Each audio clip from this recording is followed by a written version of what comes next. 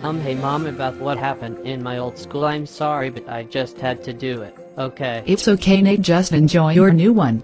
Yes, mom. Man, getting to school isn't harder than I thought. Hey dude, wanna be friends? Sure, why not? The name is Michael, but you can call me Mike. Sure, I'm Jaden, but you can call me Jade. After school. So this is your stop. Yup. Someone is coming.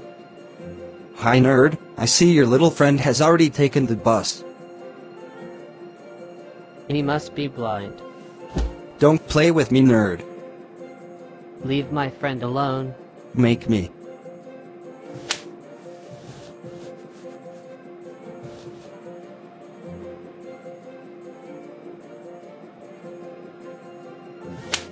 Wait, you seem oddly familiar. Wait, who's Nathan, the famous singer?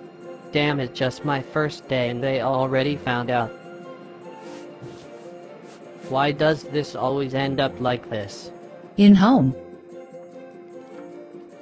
Mom, I got revealed again. Don't worry, son. In fact, you should stay in this school considering that you can help maintain a good balance there.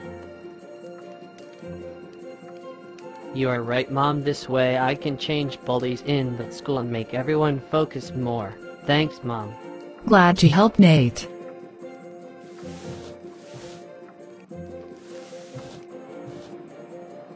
Moral of the story.